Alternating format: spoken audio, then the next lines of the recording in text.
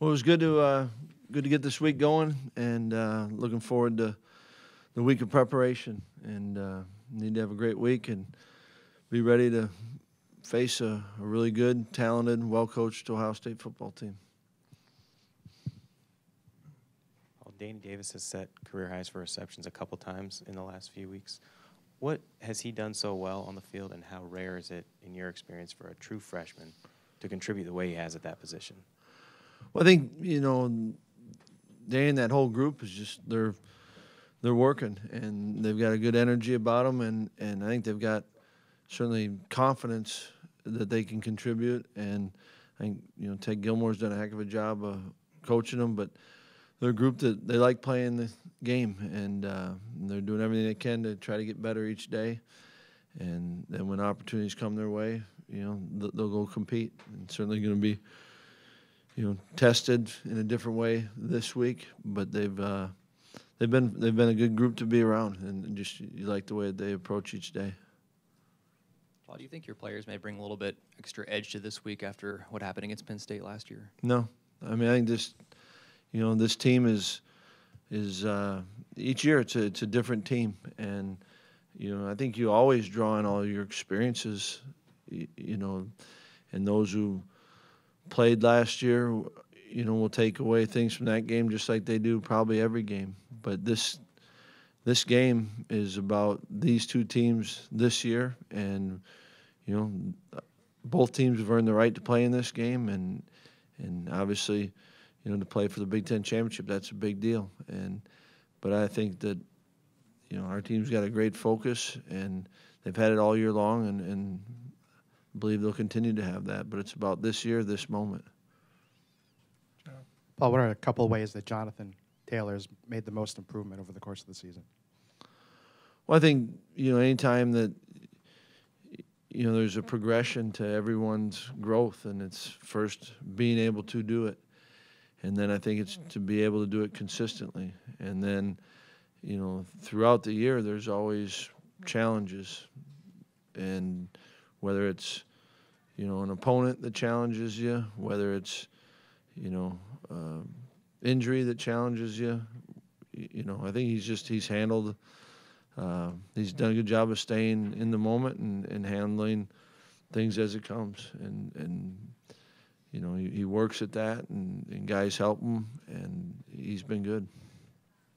Chris, Coach, is there anything unique this year about this group that stands out compared to when you've coached so far here at Wisconsin? This group that is unique, that jumps out to you? Yeah, I think every team's different. It's made up of different individuals, and that's what's fun about it. And every year you want the guys to continue to grow, but be themselves, and love being around this team. And it's made up of guys that you truly enjoy being around, and guys that care about each other. But it's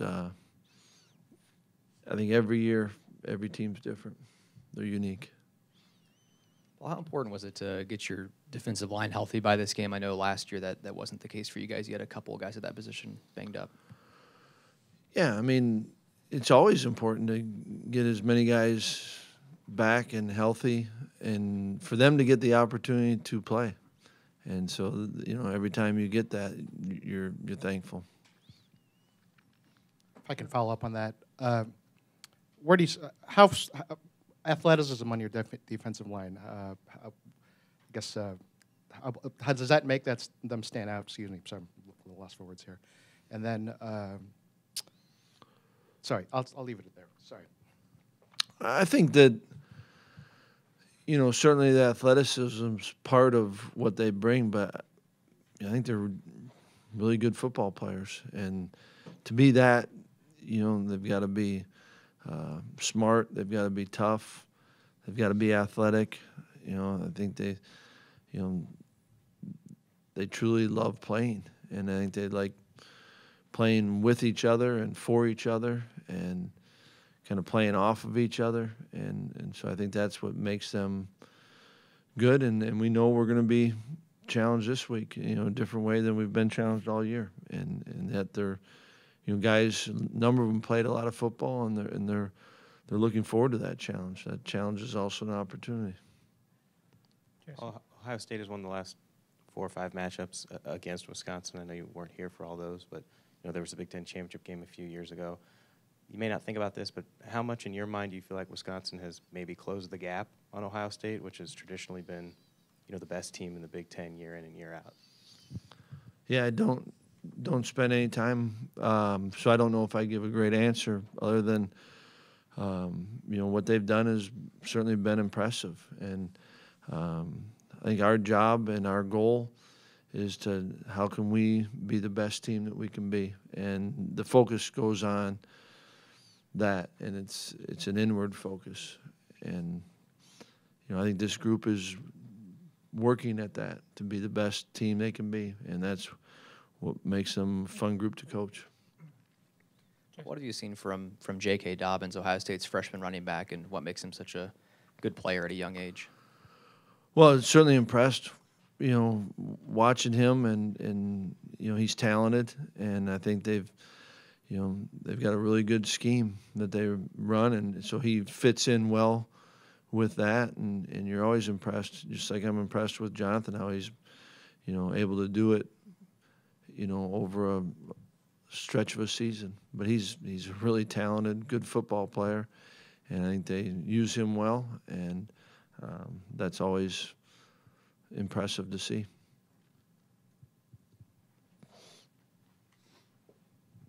Paul, how optimistic are you about Xander and Bradrick possibly for this weekend? We'll find out. They'll get their MRIs today or tomorrow, so we'll find out.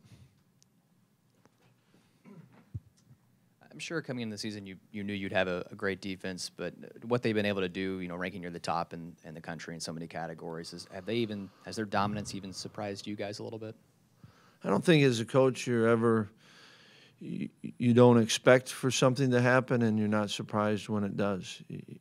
You don't know how it plays out, and I appreciate what they're doing and the way that they're doing it, and we're still playing, and so we still got more challenges in front of us, but I think it's a group that's trying to do everything they can within their control to be the best they can be, and that's been fun to be around. Brian. Paul, what are some of the challenges that Ohio State poses to your offense on Saturday night? Well, I think defensively they're a really good defense. I think they've certainly talented football players, and I think that well coached in the scheme that they're running. They got enough different things they do to where you've got to really be locked in and on, and to be able to handle all of that. But I think best thing you say about their defense, it's a really good defense, and they're playing at a high level, and so that's always a challenge. I think you mentioned earlier that Ohio State's offense will challenge your defense in different ways than you've seen this year. What exactly do they do that you haven't seen yet? Well, I think that we haven't played Ohio State, so we haven't seen them. I think they certainly spread you out, and yet they do a great job of running the football, and they can hurt you in the passing game. I think their quarterback, JT he's a great distributor. He runs their offense and makes you have to defend the whole field, and you've got to play with great discipline, and you've got to do your part. And certainly once the ball declares, you try to get as many hats to it as you can, but it forces you to really play disciplined defense. Obviously, there's been a lot of a lot of talk and hype surrounding Jonathan this year. How impressed have you been with him being such a young player? How he's been able to stay so level-headed through it all? Well, you're very grateful. It's new for him, and how to handle all this. But it's a credit to who he is and his upbringing, and I think it's a credit to everyone around him. But he knows that I think he certainly is proud and should be proud of what he's done. But he has not done anything on his own, and he's just you love his approach, and you love who he is as a guy. I think that's what's enabled him to handle it.